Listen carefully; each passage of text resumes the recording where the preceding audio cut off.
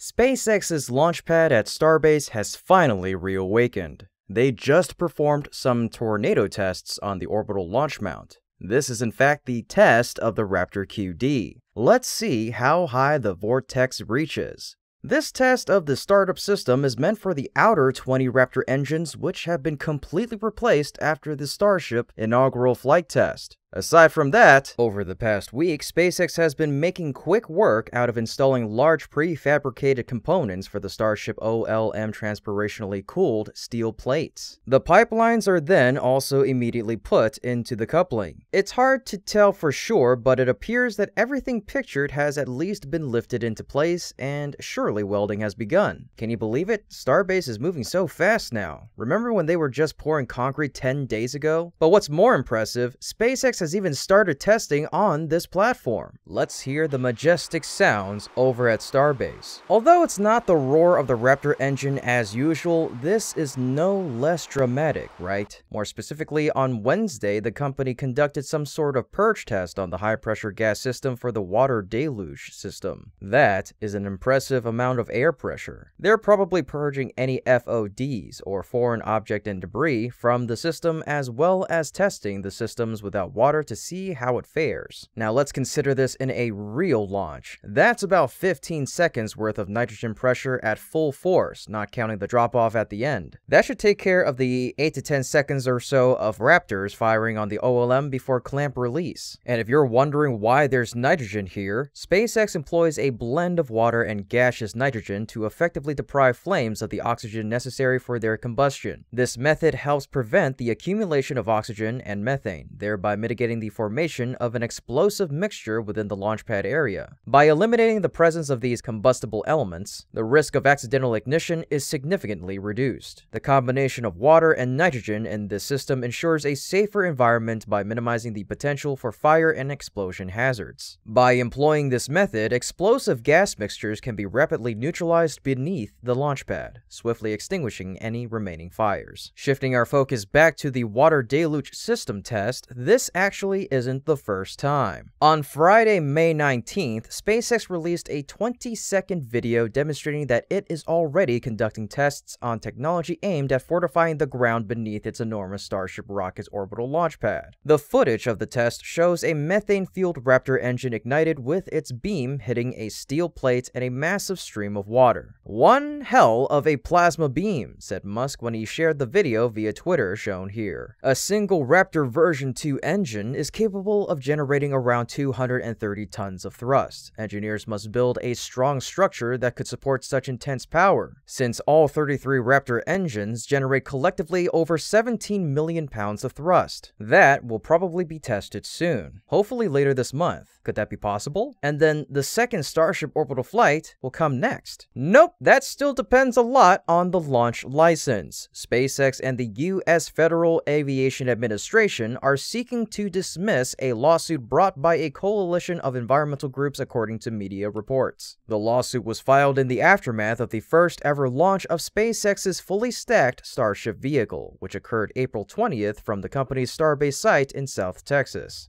The lawsuit calls on the FAA to write up an environmental impact statement, or an EIS, for Starship activities at Starbase, which is a more complete review of the project than the agency has conducted to date. Such an action, if implemented, could delay Starship's development considerably, as the vehicle would not be able to fly again until the EIS was finished. But both SpaceX and the FAA are pushing back, filing paperwork to dismiss the suit. In a filing on June 30th, the FAA wrote that the groups that brought the lawsuit lack legal standing for their claims. Separately, a SpaceX filing said the first Starship launch on April 20th provided no cause for the FAA to conduct a new environmental assessment, a process that could halt further test launches for years, the outlet added. SpaceX is working to strengthen the orbital launch pad at Starbase so it won't break apart again during Starship launches, which is what happened on April 20th. The company is also making well over 1,000 changes to the vehicle in advance of its next launch, which could come within the next month or so, according to founder and CEO Elon Musk, provided there are no regulatory hurdles to clear. We're wishing all the best to SpaceX and, I can't believe I'm saying this, the FAA. NASA, meanwhile, just got new Artemis Astro vans to arrive for use by moon-bound crews. Canoe Technologies on Tuesday, July 11th, delivered 3 specially designed, fully electric crew transportation vehicles, or CTVs, to NASA's Kennedy Space Center in Florida. The new trio of Astro vans will enter service as soon as late 2024, when the 4 astronauts assigned to NASA's Artemis II mission launch on the first crewed mission to fly around the moon in more than 50 years. I have no doubt everyone who sees these new vehicles will feel the same sense of pride I have for this next endeavor of crewed Artemis missions, said Charlie Blackwell-Thompson, NASA's Artemis launch director, in a statement. Canoe based the new NASA crew transports on its LV, or lifestyle vehicle, which the company describes as having a multi-purpose platform to maximize cabin space, utility, and productivity on a compact footprint. The 3 vehicles can carry 4 astronauts in their Orion Crew Survival System pressure suits and support personnel, including a suit technician, as well as have the room for specialized equipment for the trip from Kennedy's Neil A. Armstrong Operations